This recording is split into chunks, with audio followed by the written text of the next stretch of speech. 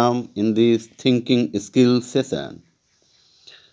Thinking skill for language learning belonging to NCERT book of class 9th, page number 120. Here are some words with silent letters. Learn their spelling, write them down and underline the silent letters. For your sake of simplicity, silent letters has been underlined with red color. As for example, knock. In given word knock, K remains initial K remains silent, so it has been underlined. Knock. Second, wrong. W remains silent. In honest, H remains silent. Return. Here U remains silent. Good. Here L remains silent.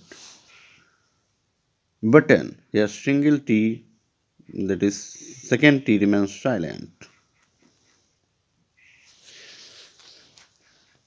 In given word Rachel, W and T remains silent, so is read as Rachel. Knee. Here K remains silent. Daughter. Actually here G and H both remain silent, so both has been underlined. Daughter. Hornet. Here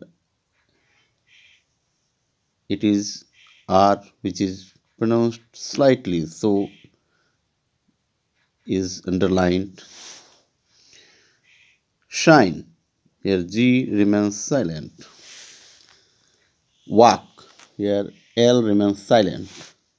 Half. Here L remains silent. Hours. Here H remains silent. Calm. Here L remains silent. Island. Here S remains silent. In this way you have to underline in your copy and get it checked. Hope it will improve your thinking skill as well as pronunciation. Thanks for watching. See you in next class with new solution.